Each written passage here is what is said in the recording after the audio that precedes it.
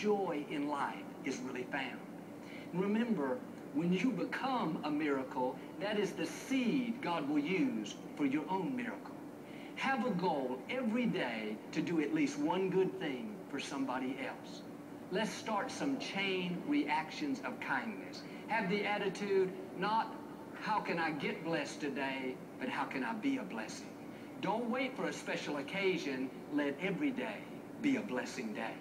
And if you will develop this simple habit of being good to people, I can assure you, you'll be happier, your life will be more rewarding, plus God promises your gifts will come back to you.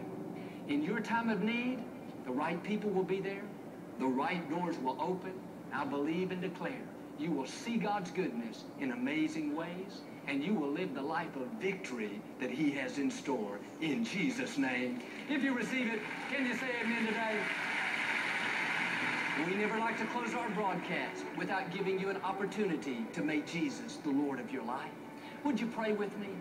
Just say, Lord Jesus, I repent of my sins. Come into my heart. I make you my Lord and Savior. Friends, if you prayed that simple prayer, we believe you got born again. Get in a good Bible-based church. Keep God first place. He's going to take you places that you've never dreamed of. Joel and Victoria with